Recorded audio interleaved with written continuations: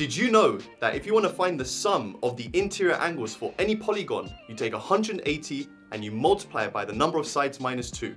I'm going to show you why. Take a look at this heptagon. I'm going to draw lines from one vertex to all the other vertices. Let's look at number 1. I'm going to draw lines to all the other vertices. I'm going to connect them up. And what shapes can you see? You can see a bunch of triangles.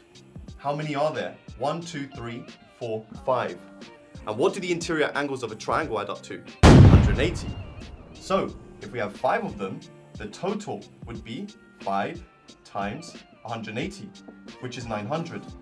So in general, what's happening is that for any shape, you always have 2 less triangles within that shape, which is why we take 180 and we multiply it by the number of sides minus 2. Nice. Follow me for more cool maths tips and tricks.